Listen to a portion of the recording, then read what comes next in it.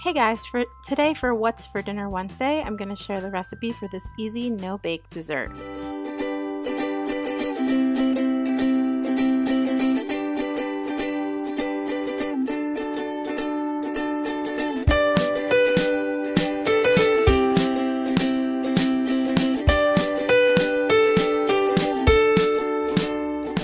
This recipe is from this book, Easy Home Cooking No-Bake Desserts. This is the actual name of it, but because we are a family channel, I am just going to call this a vanilla, coconut, and pecan fridge cake.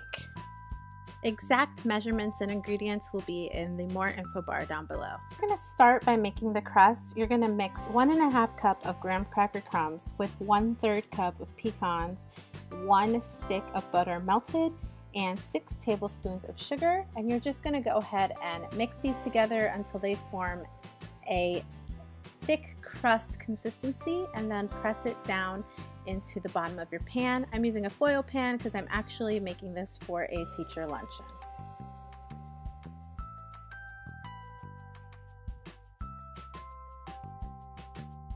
And now, either with your KitchenAid or with an electric mixer, you want to add some softened cream cheese into a bowl and mix it on low speed until it is smooth. At this point, I'm going to slowly add in about ½ cup of milk and let that mix until it is pretty smooth, and then I will add the remaining milk as well as the 2 packs of pudding mix and be on a low speed for about 2 minutes until it's well blended.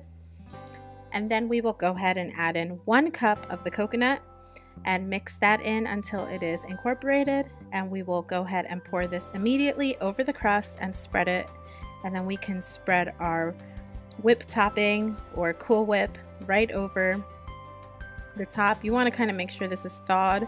Mine was a little too frozen, but I was able to thaw it out a little more by just mixing it briskly. You're going to spread that out over top of that, and you're going to refrigerate this for 2 hours or until it is set.